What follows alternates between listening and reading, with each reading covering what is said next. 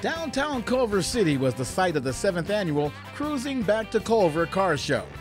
Hundreds of classic cars and hot rods from all across California were on display, as well as great exhibitors and vendors.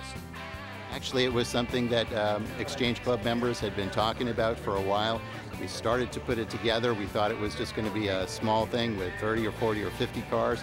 And actually, the very first year, it was an enormous event. It was 10,000 plus visitors, and I think we had about 400 cars. It keeps getting bigger and better every year. How you doing? Great show.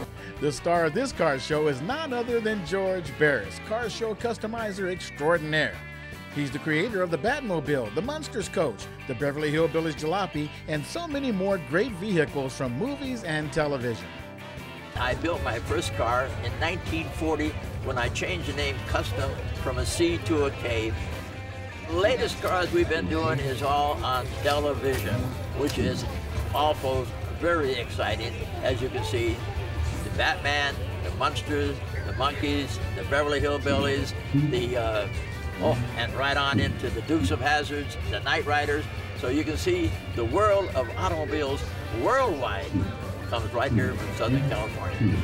To learn more about next year's car show, simply log on to culvercitycarshow.com. In Culver City, I'm Ron Roberson. Beep, beep.